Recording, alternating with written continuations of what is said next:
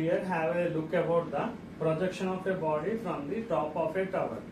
And from the top of the tower, let us consider a body is projected vertically upward. Then what happens? So here is a tower.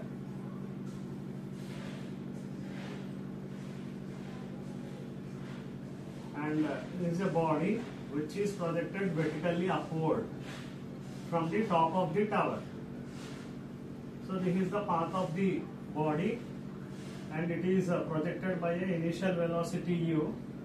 And now if you consider here, this is the height of the tower h, and from this position to maximum height, this is the displacement made by the body, that is x.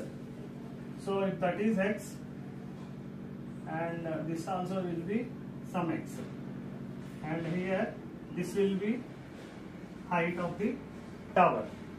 Now here I am considering that I am taking this as positive, upward direction as positive and downward direction as negative. So now the displacement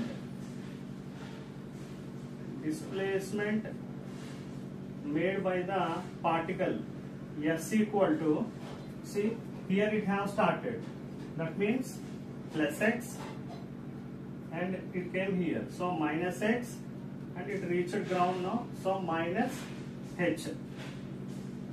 So if you cancel this minus x and plus x, we will have s equal to minus h, and the acceleration of the body a equal to minus g.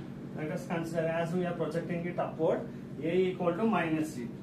By taking the second equation of motion, s equal to ut plus half at square. So s is minus h, and this is ut minus g, no? A means minus g, so minus half gt square. And now minus h equal to, here you take minus common for this, so this will become minus ut plus half gt square. So now cancel this minus and minus, so we are having h equal to minus ut plus half gt square. And now let us rearrange this equation like this: half gt square minus ut minus h. See, as this is plus h, if you are taking after that equal to, it will be like this. So this is equal to 0. Now if you compare this equation with a quadratic equation, compare with the quadratic equation.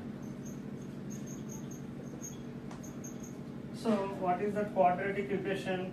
Ax square plus bx plus c is equal to 0.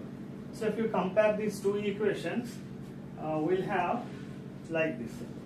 And we know this one also, ax square plus bx plus c, this can be written as x equal to minus b plus or minus root over b square minus 4ac by 2a. And now if you compare these two equations, it is very clear that x square t square x t, that means x is nothing but t. And next if we compare a equal to half g, or this can be written as g by 2 now. And next if you compare what is b, so b equal to minus u, and c is nothing but minus h.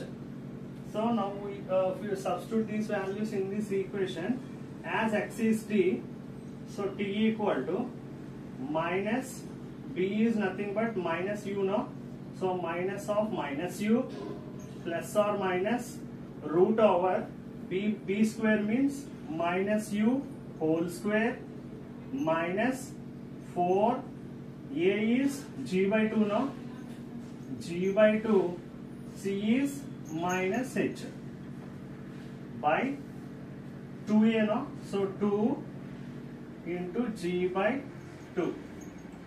So if we cancel this 2 and 2, and here also we can cancel 2 in 4 2 times. So time t equal to minus into minus plus u plus or minus root over minus u whole square is u square minus 2g minus h. So if you multiply this